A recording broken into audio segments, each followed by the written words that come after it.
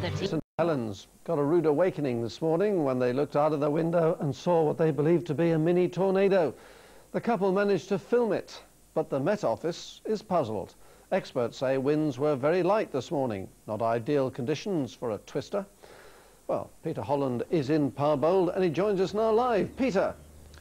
Thanks, Gordon. Yes, if this was a mini tornado, then it wasn't sucking up cars and throwing cattle around. Nonetheless, it certainly created quite a surprise in this local area. Now, we do have some amateur film of the tornado, filmed around 8 o'clock this morning. This is the view from St Helens looking towards Parbold Hill. You can see that tornado shape is very clear. Nonetheless, the Met Office say it was stable air at the time and that the conditions were not what you'd expect to create a mini tornado. Well, with me now is Diane and Richard Rainford. Richard, you're convinced you saw and filmed a tornado? Absolutely convinced. I've seen this sort of thing on the television and it was absolutely a tornado. You do get some odd weather conditions here, don't you? You're a farmer, you'd know. Yes, but we're always looking to the sky anyway to see what the weather's going to deliver to us because our work's dictated to by the weather. And lo and behold, we saw the tornado forming over Parbold. I thought, my God, what next is going to hit us?